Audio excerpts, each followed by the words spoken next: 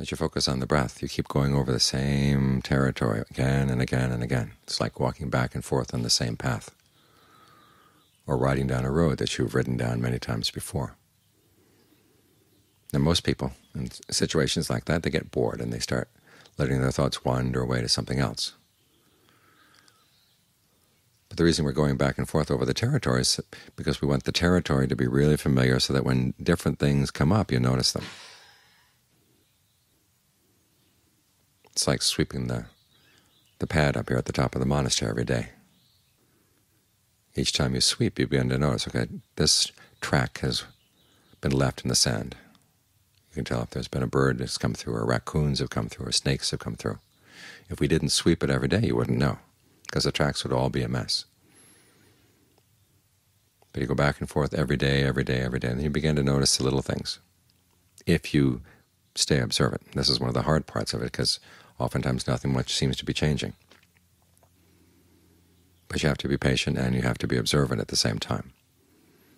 And try to notice each time you do this, there are going to be subtle differences in the breath. There will be subtle differences in the breath, subtle differences in the mind. The pains in the body are not always the same. The issues in the mind are not always the same. But you've got the breath there in the background all the time, so that is not meant to be a disturbance. It's meant to smooth out all the other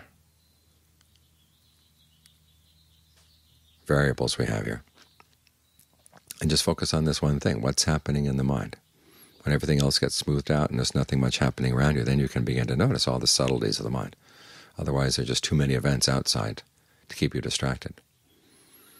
So do your best not to get bored with this. If the thought comes up, this is boring, just step back from that and say, well, that thought is there in the mind, but I don't have to run with it. I don't have to identify with it. I don't have to take it as a challenge, any more than just stepping back from it and not getting involved. The fact that it's boring is due to the fact that you're not paying attention. So try to focus more attention on what you're doing. Try to see what subtle differences there are in the mind that you've been missing, subtle differences in the breath that you've been missing. And you realize that there's an awful lot here,